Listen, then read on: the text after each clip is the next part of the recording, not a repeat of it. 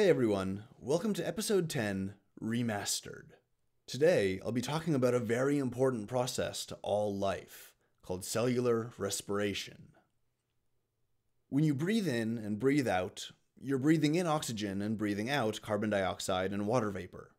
Your cells do this too. To generate ATP, cells have to break down molecules of glucose. Now ATP is unstable, so your cells don't store it. Instead, ATP has to be produced as it's needed with a small margin of surplus. So this continual need for ATP causes your cells to continually produce it, millions of times a minute. As a result, the cells continually consume molecular oxygen and glucose, and they continually produce carbon dioxide and water vapor as waste products.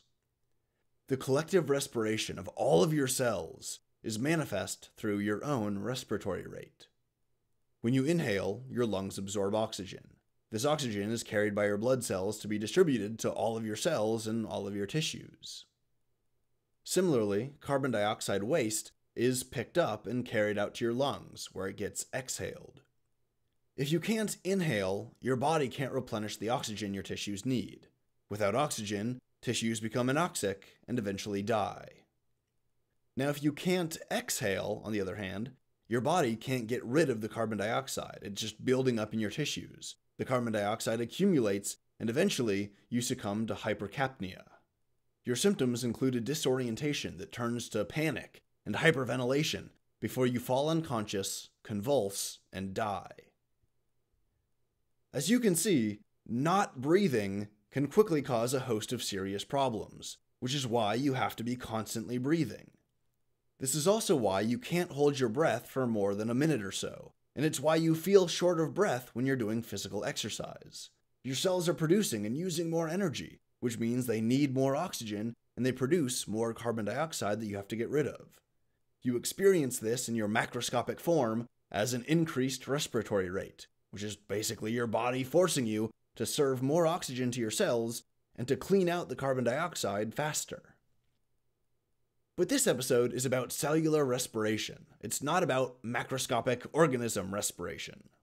So with that said, let's dive into it. There are 4 main chemical pathways that are involved in cellular respiration. More specifically, the oxidation of a single glucose molecule is a process that has 4 stages. Each stage is a chemical pathway of its own, with its own complex series of reactions. The complete process for total oxidation of the glucose molecule creates about 685 kilocalories of thermal energy. This is enough energy to bring more than 2 gallons of room temperature water to a boil, so it's a huge amount of energy. Within the cell, this energy from the glucose molecule is not released all at once. If it were, the cell would explode. It would be like trying to contain a grenade by cupping your hands together.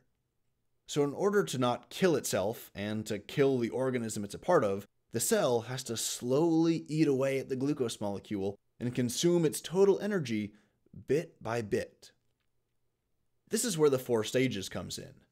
These stages are glycolysis, pyruvate processing, the citric acid cycle, and the electron transport chain. Glycolysis produces 2 molecules of pyruvate, which are then processed into acetyl-CoA. The acetyl-CoA is processed in the citric acid cycle, which is eventually converted into 2 molecules of CO2. Now, during these stages, ATP is being produced, and various energy carrier proteins are being activated. A sequence of redox reactions will harvest energy from the activated carriers, which creates a proton gradient across the mitochondrial membrane. The end of the electron transport chain is capped with a reaction called oxidative phosphorylation, which does something really cool. But I'll save that for the very end. That's the reward at the end of all of this chemical labor. Okay, so let's start way back at the beginning, deep in the cytoplasm with glycolysis. Recall that the word hydrolysis means a chemical reaction that uses a water molecule to break a bond. Glycolysis is similar. During this stage, the glucose molecule is being literally broken up into smaller pieces by enzymes at every step. In order to initiate glycolysis, the cell has to first invest a little bit of energy. It's kind of like how you can't make an omelet without first buying some eggs. So to begin, the cell will spend a single ATP molecule, which will bind to the 6' carbon on a glucose. The first step of cellular respiration involves this ATP molecule, which is used by the enzyme hexokinase to phosphorylate the glucose molecule. The ATP becomes ADP, and the phosphate group, which was broken off the ATP, is now bound to the glucose's 6' carbon, which creates glucose 6-phosphate. As I move through these chemical processes, you'll notice a lot of logical structure in the naming convention for chemicals. Glucose 6-phosphate literally means a glucose molecule with a phosphate group on its 6th carbon. In the second step, an enzyme called phosphoglucose isomerase removes the hydroxyl group on carbon 4 and switches the orientation of the hydroxyl groups on carbons 3, 2, and 1, so it kind of turns the glucose molecule inside out. Additionally, the hydrogen on carbon 1 is replaced with a carbon that's bound to 2 hydrogens and a hydroxyl group, and this creates fructose 6-phosphate. In the next step, the enzyme phosphofructokinase consumes an ATP to add a second phosphate group onto the molecule, producing fructose 1,6-biphosphate. The bi prefix in biphosphate signifies that the molecule has bonds with 2 phosphate groups. The 2 ATP molecules consumed so far are the cell's initial investment in the cellular respiration process. At this point, the process cannot be stopped. Various enzymes cause the sugar to revert back and forth between glucose and fructose 6-phosphate, but once that second phosphate group is added, this reversible change cannot happen anymore. The substrate molecule is now locked in to its metabolic pathway, like a kid being locked into a cart on a roller coaster. At this point, the enzyme fructose biphosphate aldolase breaks the sugar molecule into 2 similar pieces, a glyceraldehyde 3-phosphate molecule and a dihydroxyacetone phosphate molecule. The 5th reaction step involves the enzyme triose phosphate isomerase, which turns the dihydroxyacetone phosphate into a second glyceraldehyde 3-phosphate molecule. Both of these glyceraldehyde 3-phosphate molecules are then processed in the same way through the next few steps. 2 electron carrier molecules called NAD+ are reduced, and 1 phosphate group is added to each glyceraldehyde molecule. These redox reactions are carried out by the enzyme glyceraldehyde 3-phosphate dehydrogenase. The reduction of NAD+ in the 6th step creates 2 molecules of NADH and 2 protons. In the 7th step, the enzyme phosphoglycerate kinase removes one of the phosphate groups from the substrate and adds it to ADP to regenerate a molecule of ATP. As 2 substrate molecules are processed for every glucose molecule, this step will produce 2 molecules of ATP. The 2 ATP produced here recovers the initial energy investment that started the cycle, and so from this point on, any ATP that's generated is just energy profit. The substrate molecule at the end of the 7th step is 3-phosphoglycerate, a humble carrier of just a single phosphate group. In the 8th step, the enzyme phosphoglycerate mutase moves the phosphate group around in the molecule. It mutates it, creating 2-phosphoglycerate. The enzyme inhalase will then dehydrate the substrate molecule, creating a carbon-carbon double bond, which creates the molecule phosphoenol pyruvate. Finally, an enzyme called pyruvate kinase removes the last phosphate group and adds it to an ADP molecule. This step will produce 2 more ATP molecules per molecule of glucose. The substrate molecule is now pyruvate, which is the precursor molecule for the next stage of cellular respiration. Before I go on any farther, I want to recap the glycolysis stage, because holy shit was that complicated. Okay, so first, a molecule of glucose is phosphorylated to make glucose 6-phosphate. This is modified into fructose 6-phosphate, and then it's phosphorylated again to make fructose 1,6-biphosphate. This molecule is split in half. It's split into 2 smaller molecules, each one possessing a phosphate group. Now both of these molecules are then phosphorylated again, which produces the substrate molecules 1,3-biphosphoglycerate, as well as 2 molecules of NADH and 2 protons. One phosphate group is broken off of each molecule to make 2 ATP and 2 molecules of 3-phosphoglycerate. The remaining phosphate group is rearranged, making 2-phosphoglycerate. The molecule is dehydrated and a carbon-carbon double bond is formed to create phosphoenol pyruvate. The remaining phosphate group is removed to produce another ATP and then a pyruvate molecule. So to put it as simply as possible, glycolysis will take a glucose molecule and break it up into 2 pyruvate molecules, and it'll harvest some energy in the process. So now we can move on to pyruvate processing. These pyruvate molecules are then used in the second stage of cellular respiration. This stage is much shorter than glycolysis, and it takes place in the mitochondria instead of the cytoplasm. The pyruvate molecules will pass through both the inner and the outer mitochondrial membranes, and so they enter the mitochondrial matrix. Here, inside the guts of the mitochondria, exists a large enzyme complex called pyruvate dehydrogenase. This enzyme complex binds with the pyruvate and with another molecule called coenzyme A, or CoA for short. The pyruvate dehydrogenase complex facilitates a series of reactions that will fuse the pyruvate and the coenzyme A together. First, a molecule of carbon dioxide is cleaved off of the pyruvate, taking half of the non-hydrogen atoms in the pyruvate with it. An electron carrier called NAD+ is then reduced to NADH, oxidizing the CoA. Coenzyme A has a sulfhydryl group, which is used as the point of connection with pyruvate. This sulfur atom in the sulfhydryl group replaced the carbon atom that was lost to the carbon dioxide, and it binds the pyruvate and the CoA together into a single molecule called acetyl-CoA.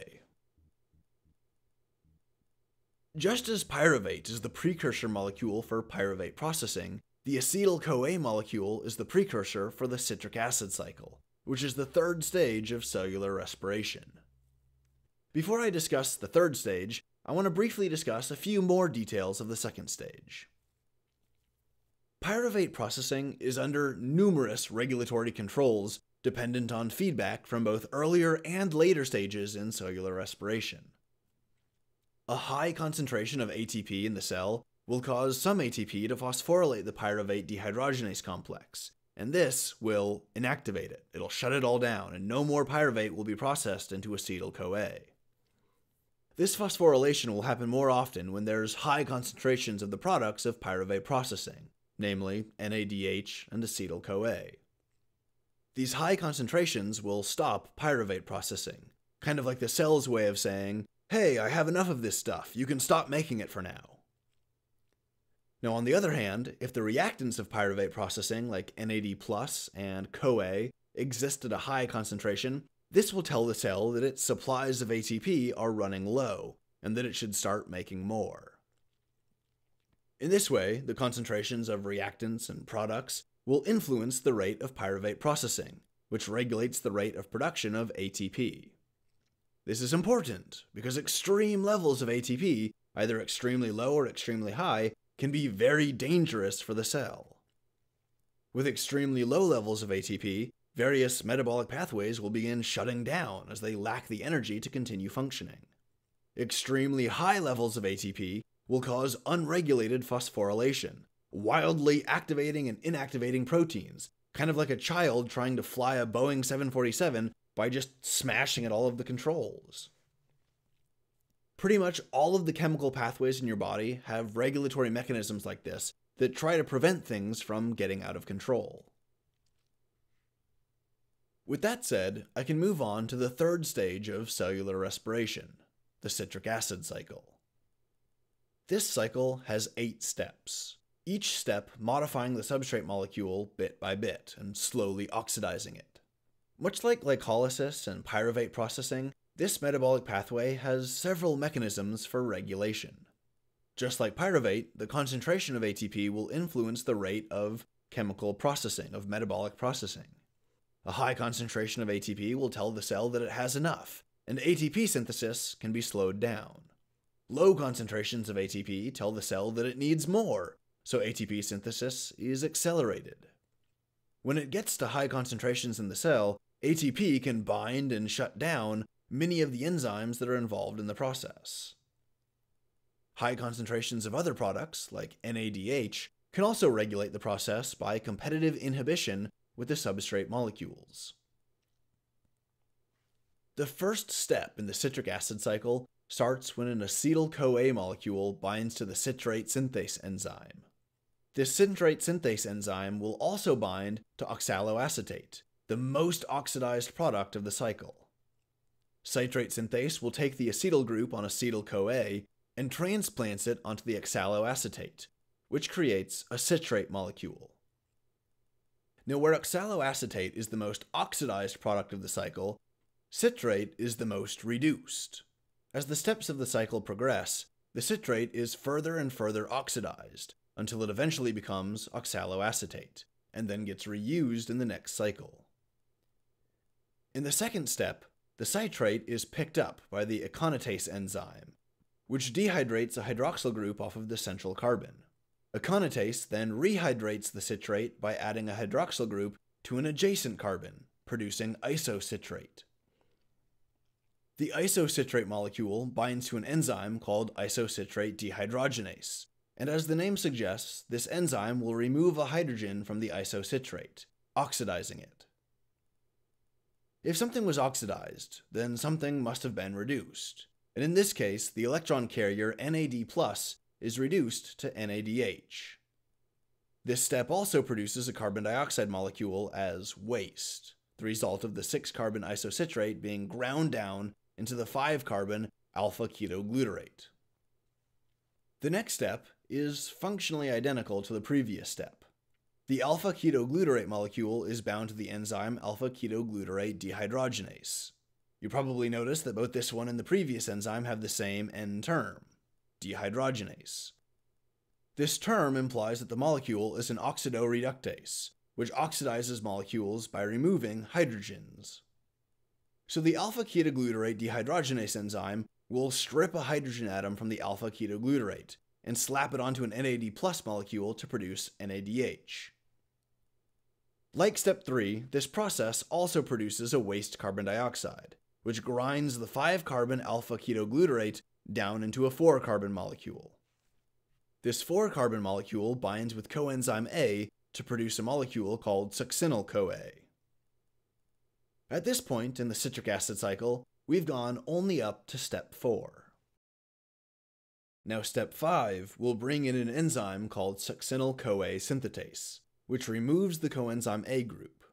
This reaction will release energy, and this energy is used to grab inorganic phosphate ions and ADP from the surrounding solution and slap them together to produce ATP. So step 5 is the first step in the citric acid cycle that actually generates any ATP. This step can also produce a similar energy molecule called GTP. ATP is adenosine triphosphate, the adenosine component being a nucleotide base. GTP uses the guanine nucleotide base, and so GTP is just guanine triphosphate. GDP is guanine diphosphate, and so on and so forth. Now, like ATP, GTP can be tapped for the energy in its 3rd phosphate group. The succinyl-CoA synthetase will remove the coenzyme A group, and this converts the substrate into a molecule of succinate. In the 6th step, the succinate is oxidized by the enzyme succinate dehydrogenase. 2 hydrogens are removed from the succinate molecule, and they're given to the electron carrier FAD to produce FADH2. The removal of these 2 hydrogens creates a double bond between 2 central carbons in the succinate molecule, which converts it into fumarate. In the 7th step, the enzyme fumarase facilitates the addition of a water molecule to fumarate, which breaks that double bond and gives the substrate a hydroxyl group, and this converts it to malate. The 8th and the final step of the citric acid cycle involves the oxidation of malate by the enzyme malate dehydrogenase. It should be painfully obvious by now that enzymes with dehydrogenase in the name are oxidizing. During the oxidation reaction, this enzyme will cleave off hydrogens, and the hydrogens will bind to NAD+ to produce NADH. And this also converts the malate to oxaloacetate, the molecule which binds to acetyl-CoA in the first place, in the very first step of the cycle. Okay, so again, this was quite a lot of material, so I'm going to briefly summarize it. Pyruvate processing creates a 2-carbon molecule called acetyl-CoA, which then binds with oxaloacetate to produce the 6-carbon citrate in the first step of the cycle. Citrate is converted to isocitrate, and then it's converted to alpha-ketoglutarate, and then that's converted to succinyl-CoA, and the last 2 steps of this process produce molecules of NADH. Succinyl-CoA is converted to succinate in a process that produces a molecule of either ATP or GTP. Succinate is then converted to fumarate, which produces a molecule of FADH2. Fumarate is then converted to malate, and then to oxaloacetate with a third NADH byproduct. The oxaloacetate is then used again with a new acetyl-CoA to restart the cycle. One whole revolution of the citric acid cycle yields 1 molecule of ATP, or GTP, 1 molecule of FADH2, and 3 molecules of NADH.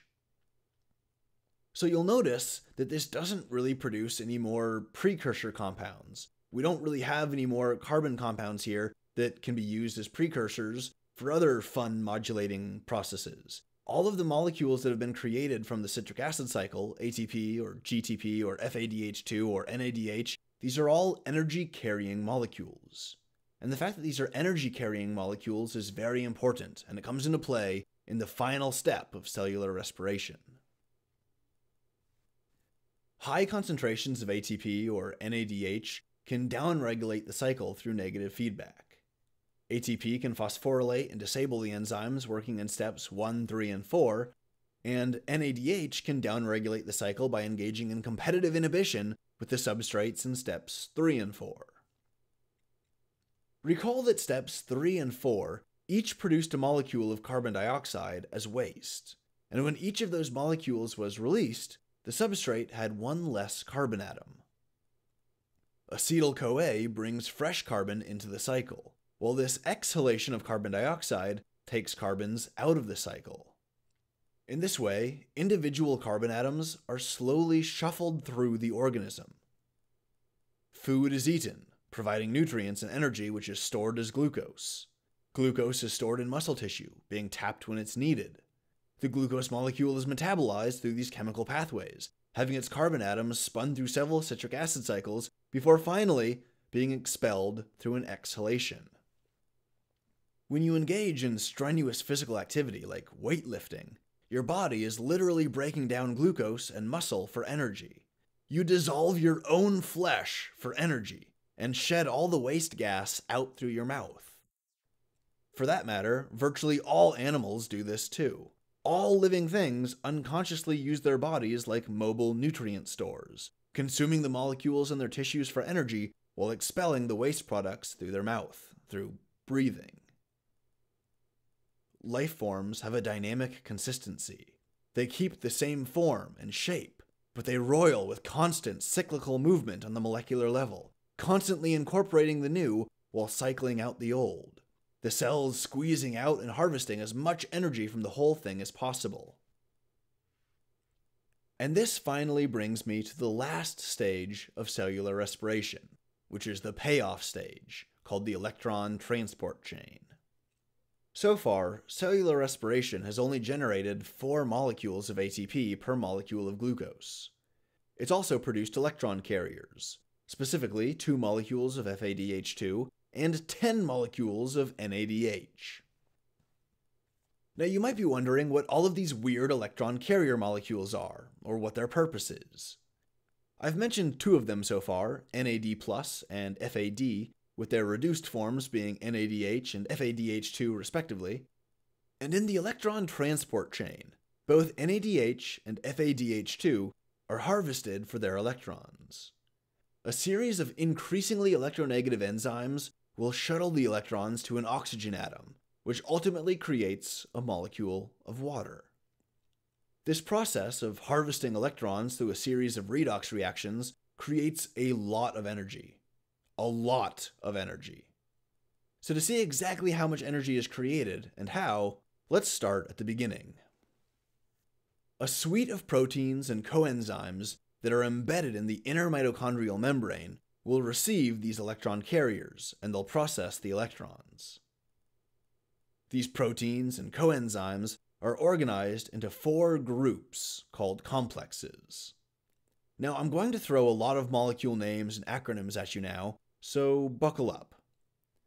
The chain starts when NADH donates an electron to an FMN protein, then to an iron and sulfur-containing protein called FES. This pair of proteins, FMN and FES, composes complex 1, which is also called NADH dehydrogenase because it dehydrogenates NADH. The electron carrier FADH2 gives an electron directly to an FES protein, which is, by itself, the much simpler complex 2. Complex 2 is called succinate dehydrogenase, and it's also used in step 6 of the citric acid cycle to oxidize succinate. Anyway, the FES proteins will then give the electrons to a coenzyme called ubiquinone. Ubiquinone, or Q for short, is a lipid-soluble, non-protein quinone molecule, which is common in most cells. Q is lipid-soluble, so it's hydrophobic. It hangs out in relatively high concentrations inside the inner mitochondrial membrane, floating between phosphate groups and the other proteins in the electron transport chain, and it facilitates electron transport between them. So complex 1 and 2 both expel oxidized NAD+ and FAD molecules, respectively, back into the mitochondria, where they get reused in other reactions. So at this point, complex 1 and complex 2 have both taken an electron from their electron carriers, and they've given the electrons to Q, ubiquinone. After being reduced by taking on these electrons, as well as a number of protons, Q will float through the membrane before being oxidized by complex 3, called cytochrome C reductase. This protein complex will shuttle electrons, one at a time, across a series of proteins called, in order, cytochrome B, another FES protein, and cytochrome C1. For each pair of electrons, the cytochrome C reductase complex will move 4 protons into the intermembrane space, the space between the inner and outer mitochondrial membranes. Complex 3 reduces a protein called cytochrome C, which moves across the outer surface of the inner membrane, searching for complex 4. The cytochrome C is oxidized by complex 4, which is why it's also called cytochrome C oxidase. See, these names have a logical structure. Cytochrome C oxidase oxidizes cytochrome C. Easy! So complex 4 has a protein called cytochrome A, which oxidizes cytochrome C and shuttles its electrons to a second protein called cytochrome A3. From here, the electrons are used to reduce molecular oxygen, O2. This reduction of molecular oxygen ends the electron transport chain by creating 2 water molecules, supplying the energy for another 2 protons to be pumped into the intermembrane space.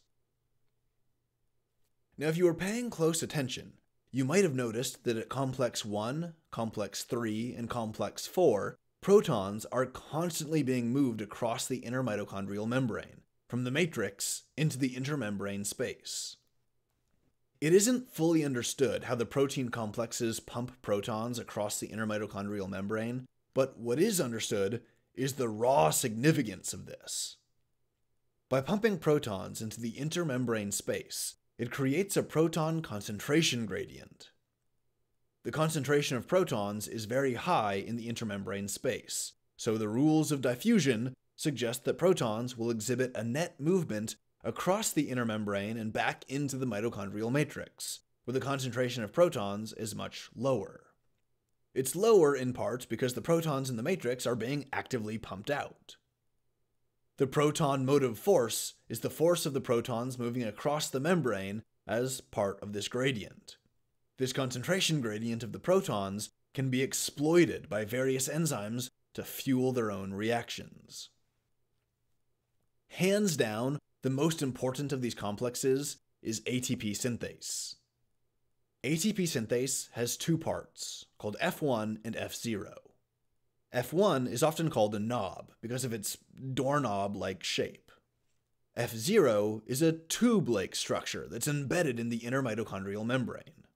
The F1 and F0 proteins are connected by two structures: a rotating shaft that's turned by the rotation of F0, and a stator, a piece that holds the subunits together. It holds them statically. So the F0 protein facilitates the rapid transport of protons across the membrane, following their concentration gradient. As the protons move through the interior of the F0 protein, they will cause it to turn, or spin. This is like water going through a turned rotating device. As the water flows through it, it'll make it spin. This turning causes the rotating shaft to spin too, reaching speeds of up to 350 rotations a second. The shaft sits within the center of the F1 region. Its rotation doesn't cause the F1 to spin as well, but it does cause the subunits of the F1 protein to undergo a conformation shift. This conformation shift allows the F1 region to catalyze the phosphorylation of ADP, producing molecules of ATP. In this way, ATP synthase operates exactly like a river turbine. The protons are like the stream of water, coming downhill or down their concentration gradient, where they push through the river turbine, turning it and producing energy. ATP synthase, however, can work in reverse. If the proton concentration gradient is reversed, where diffusion moves protons out of the matrix and into the intermembrane space, ATP synthase can work backwards, hydrolyzing ATP for the energy that it needs to pump protons back out and re-establish the correct gradient.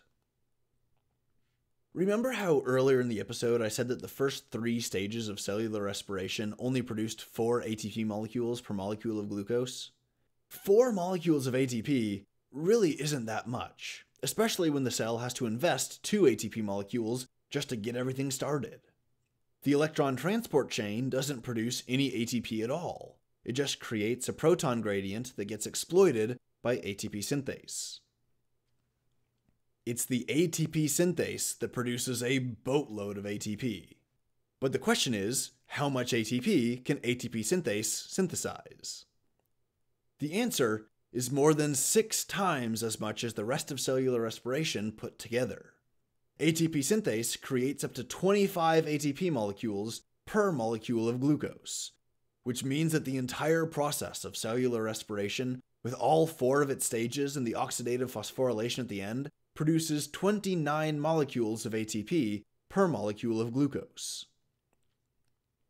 When you hear that glucose is an energy storage molecule, this is how that energy is harvested on a chemical level. This is what it produces: 29 molecules of ATP. So 1 million molecules of glucose can produce 29 million molecules of ATP. That's not a bad exchange rate. It makes sense why we share an endosymbiotic relationship with mitochondria. These first cellular symbiotes would have provided enormous benefits to each other. The cell would give nutrients to the prokaryotic mitochondria in exchange for a hugely improved energy generation system. This endosymbiotic relationship was so useful and so beneficial that it has persisted in all eukaryotes to this day, enabling the large and complex life forms that we see around us. Every single cell in your body is an endosymbiote, packed with many tens to hundreds to thousands of mitochondria. Now I want to end this episode by very briefly talking about fermentation, which is a less potent energy production mechanism that doesn't require oxygen. Fermentation is an anaerobic process, conducted in low oxygen or oxygen-free environments. You probably know that fermentation is used to create bread and alcoholic drinks. Fermentation is kind of like a backup energy production system in eukaryotic cells for when the electron transport chain fails, or is overloaded, or otherwise disabled. Fermentation can produce ATP, but not nearly as efficiently as the oxidative phosphorylation at the end of the electron transport chain. Cellular respiration produces 29 ATP per glucose, but fermentation only produces 2 ATP per glucose, and it produces a lot of waste, too. When you're breathing hard and you're engaged in strenuous physical activity, your muscle cells are processing oxygen in and carbon dioxide out as fast as possible. If you keep working out and this strenuous condition continues, then your muscle cells will become less and less able to provide the necessary oxygen, making your tissues oxygen stressed. In this context, your muscles begin to produce lactic acid as a waste product of a fermentation process, because they engage in fermentation to try to squeeze out every drop of ATP that it can. Specifically, fermentation involves the recycling of the NAD+ and the NADH molecules that are involved in glycolysis. Pyruvate, or sometimes a modified intermediate molecule, will oxidize NADH back to NAD+.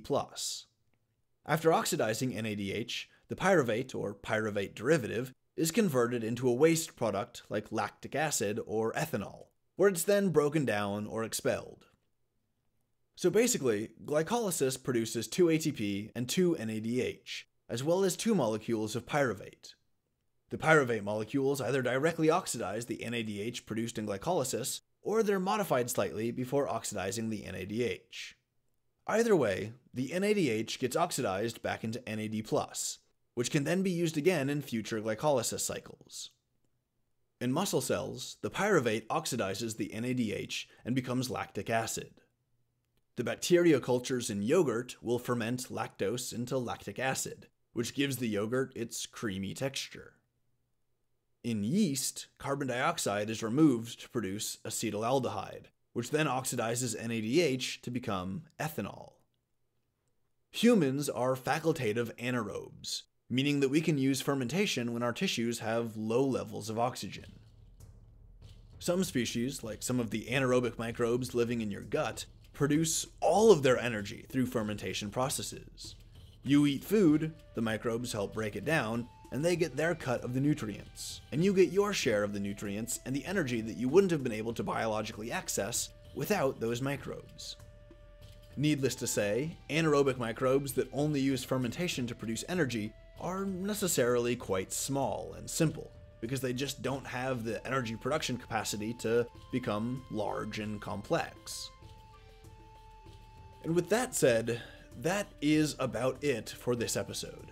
I know that this was a really technical episode, and I really just drowned you in names and terms and enzymes and reactions, but I wanted you to know the enzyme complexes. I wanted you to know the substrate molecules and the waste products that are used in each step of cellular respiration.